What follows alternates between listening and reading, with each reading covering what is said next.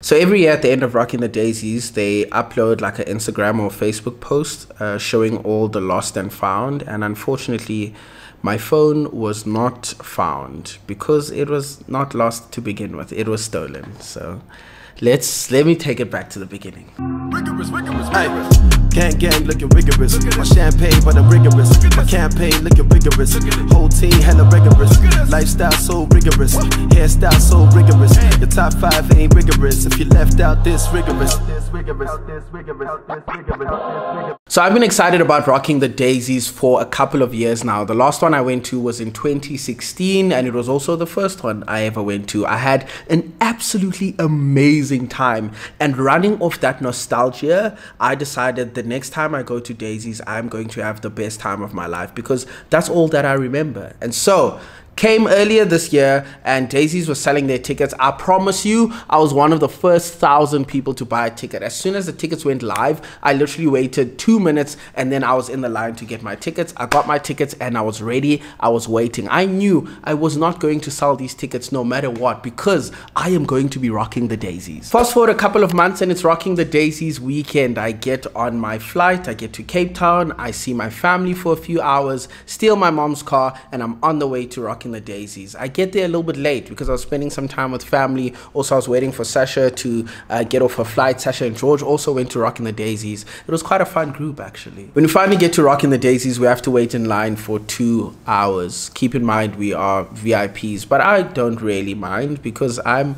not always used to the VIP treatment, but 2 hours was a pretty long time. What made me feel better about myself was the fact that people who had spent 13,000 Rand for their tents for the weekend were standing in the exact same line that I was standing with. I know, it's kind of mean. I was enjoying other people's misfortune, which is probably why I'm making this video right now. So after 2 long hours in the line, I actually ended up making friends with random people, random white people. I forgot I was in Cape Town. There were a lot of white people. Once you move to Joburg, you'll kind of realize that you don't necessarily interact with as many white people as you would when you live in Cape Town. So that was a little bit of a culture shock. It's weird. I know I'm from Cape Town, but after spending so many years up here, seeing that many, definitely a culture shock. After 2 hours in the line, we managed to get inside. It's like 9 p.m. now. We got there late, okay? I say we got there late. It's whatever. I don't mind. It's still Friday night. It's not Saturday night. That's where everything really goes down. So when we arrive at the gate, they give you a number that has your tent. I was not going to tent in general camping. I did that back in 2016. I did not enjoy it. All the dude bros like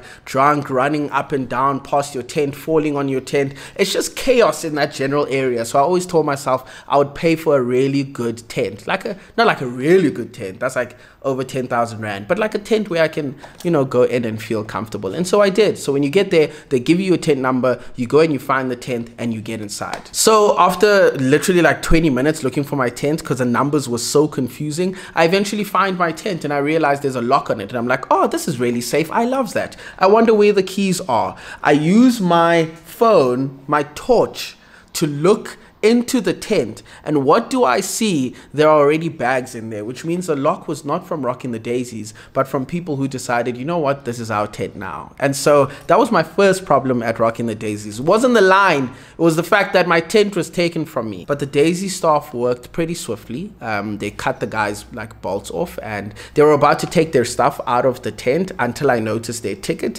Their ticket had their actual tent number, so it would have been easy for them to find their tent. I don't know why they struggled so much. Maybe they were really excited for the rave that was going on like 100 meters away. So I decided, you know what, it's fine. It's Rocking the Daisies. It's peace, love, and niceness. So I decided, you know what, since I know where their tent is, they probably just got a little confused. And so I went and I took their tent instead. Now, unfortunately, we had already cut their bolts. So we left them a little letter saying, hey, you used the wrong tent and we were about to take it from you, but then we decided not because we realized where your tent was and we took that instead. All is good now. Friday night happens. We're chilling with the friends. They get their work done. George and Sasha were actually working at Daisies. Well, George was working at Daisies. Sasha and I were not. We were just there to have some fun. So Friday night happens. Saturday happens. It's actually a really fun day. It's a little bit windy. Like my allergies are killing me, but it's an okay day. Saturday night comes up. Like everybody's excited. Saturday night at Rocking the the Daisies is when everything goes from here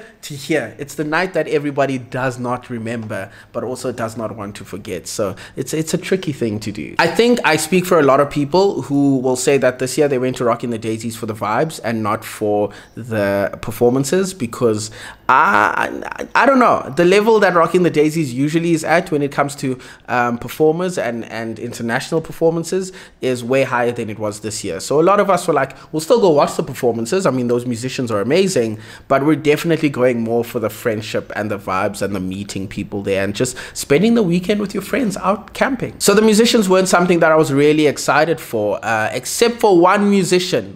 There was one musician, and I've seen him countless times, but I was like, I am excited because I haven't seen him probably in 2 years, and that was Nasty C. So while everyone was enjoying every other performance, I was just waiting for that one performance from Nasty C. If you've known me even for a little while, then you'll know he is my favorite South African hip-hop musician. Arguably my favorite South African musician, but that's, like I said, arguably. So the performances start happening. Blackie performs. I am having the time of my life. George is having a spiritual moment in the corner. He absolutely adores Blackie. The level that I enjoy Nasty C, that's the level that he enjoys Blackie. So he was having the time of his life. I was having the time of my life. Next up, we have Nasty C, and that's when I'm like, it's gonna be my time to shine. Now keep in mind, during every other performance I was at, I was holding my phone like this. The grip that I had on my phone is the same grip that a toddler has on a chip. So Nasty C comes on, and it's time for him to perform.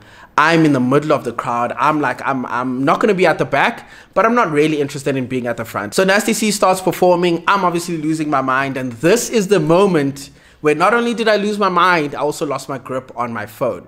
I had my phone in my pocket. I was wearing a hoodie because it was very cold in the evening. So I was having my hands in my hoodie like this. As soon as Nasty C comes on, I don't want to hold my phone in the air, so I left it in my pocket, and then my hands were in the air. I don't know what to tell you guys. I was just having way too much fun. When he came on with that, what's that, that song with him and AKA, oh man, that song just takes me to a different place. And he performed it, and I was out there rapping nice things with the lips and the hips and the curve, lips and the curve. In my corner, a 10 on my lap, Maradona. Anyway, I was there, excited. And that is when they took advantage of me, when I was praising Nasty C. It took about 5 minutes. No, it wasn't even 5 minutes. I didn't take my hands out of my pocket for that long because I knew my phone was unattended. So I promise you, max a minute, maybe a minute and a half. I was like, yeah, Nasty C. And the guy was like, yeah, let your phone. And he took it right out of my pocket. When I noticed, I was like, phone is gone. That's fine.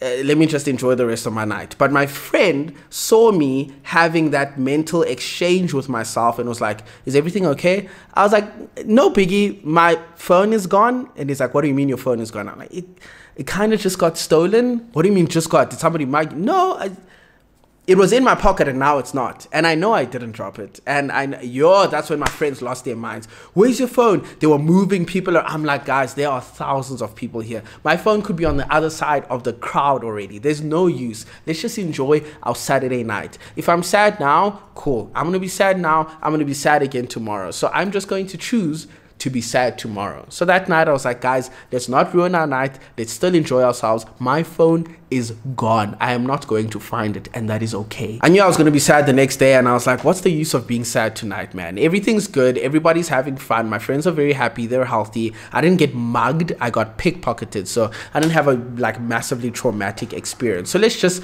try and have fun. My friends are not buying it, but I was okay. I've been wanting to buy a new phone. It kind of just gave me the extra little push to buy a new phone. And yeah, I didn't really look for it. I went on Find My Friends. The person had already switched it off. I erased everything off of the phone, and they've been texting me ever since, asking me to unlock my phone. They send you like this weird code. Guys, if you ever lose your phone and you receive a text saying please log into your iCloud, and they even name your phone, that's a red flag. Don't do that. They'll log into your phone, they'll delete it off of your iCloud, so you will never find it again. I mean, not that I think I'm ever going to find it again, but at least they won't be able to use it. They're still sending me texts. They haven't been able to unlock it. They have like a dummy phone right now. So that was my Rocking the Daisies experience, and I was not the only one. I met up with a couple of other people who said they also got pickpocketed, and guess when it happened? During the Nasty C concert. Guys, those guys were watching Focus before they came. They were watching Focus. They were like, we're going to pickpocket all of them. And they chose the ISRC because they knew we'd all be celebrating. We wouldn't be focused on our pockets. That was my experience of rocking the Daisies. Kind of sucked that I lost my phone, but I had an amazing time with my amazing friends. And yeah, I hope for the people who did go to rocking the Daisies that you had just as much fun as I did. Hope you didn't lose anything. They just posted now everything that got found. But unfortunately, my phone was not lost. It was stolen, so wasn't found. But positive thing that happened, I guess, in all that is that I got a new phone. Look at this beauty. It's my favorite color too. It's green. It is the 13 because I'm not buying a 14 because apparently it's the same phone as the 13. So I bought a 13. I'm very happy. The phone that was stolen was a 10. So definitely an upgrade for me. I hope you guys are having a beautiful week. Thank you very much for listening to my little rant and review of Rocking the Daisies. 9 out of 10. They should have watered the sand at the beach bar because the way that shit was blowing on the Saturday and the Sunday, come on guys, do better. Thank you so much for watching this video. I'll see you soon with another one. I love you so much. Peace.